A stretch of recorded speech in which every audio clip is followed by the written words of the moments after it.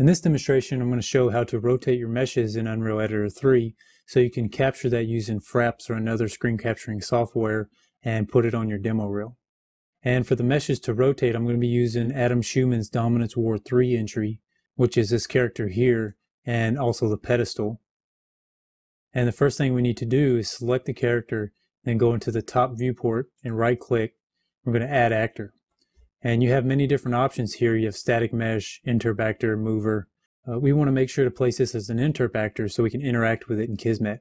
A static mesh is just a static version of it that can't be interacted with. So we'll choose interp actor, and we'll scroll out here in the 3D viewport and make it a little bigger. And everything's dark because there's no lights in the scene. So we'll go into unlit mode, and we'll double click the character to bring up its properties. And we just need to check its movement and change its location to be at 0, 0, 0. That'll make things easy. Now we'll go ahead and duplicate this character, and we'll go into the dynamic SM actor and then the static mesh component and go all the way down to the static mesh component, and we'll replace the mesh with the pedestal. And we also want to make sure it's at 0, 0. Okay. Now we'll just add a light so we can see what's going on in lit mode. So we'll hold down L and click the character, and it pops a light right there. Now if we go back into lit mode, you notice it's not affecting the character. And the reason is because it's a dynamic object. Now there's two different ways you can do that. If you have a scene with a lot of lights, then it would be easier just to select the character and go down to its component and make sure to add static into its lighting channel.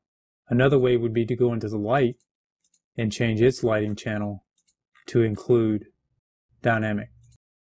Either way is two different ways to do the same thing. Now we'll just position this over here a little, and that looks good. So now that we have everything placed, we'll select the character and we'll go into Kismet. So I'll close the generic browser and I'll go into Kismet. So here in Kismet, we're just going to go through a really simple matinee. And if you want more information on Kismet, there's a really good DVD on the site that Rusty Simsprot just made. And he goes into this in more detail. So I'll right click and I want to add a new matinee, and I'll double click the matinee, and this is the matinee editor. By default, I don't think the curve editor is shown. This appears the curve editor. So to turn the curve editor on and off, just click this icon, and over to the right is your timeline, and over to the left is where your groups are, and at the bottom is the property settings.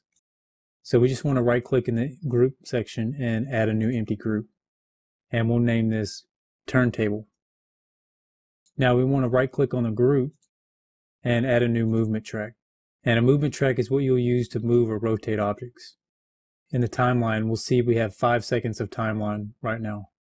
So I'll go to the end of the timeline and I'll add a key with this button here. So now we have a key at the beginning and the end. So now that I'm at the end, I'll get the rotate widget and I'll rotate this about 360 degrees. It doesn't have to be perfect. So now if I move the timeline, you can see he moves. Now we need to go into the curve editor, and we don't see any curves here because we need to turn them on, and it's this checkbox right here. And so by default it's just showing you the position curves, but we also need to see the rotation. To see a rotation, you go down here into the properties and make sure to check show rotation. So to frame this, we'll click these two arrows to frame it, and we'll go to the last key, which is a rotation on the Z, and then we'll right click and set its value, and we'll type in -360. And if you want to make this loop, you want to make these curves linear. So we'll select the key and select the linear curve, and then we'll do the same thing with the first key. So now if we want to preview this, you can click this preview loop, but it's just going to preview the green section. So we'll just drag these out to be the whole 5 seconds. So you see it goes all the way to the end and loops without a hitch. Now we want the pedestal also to rotate.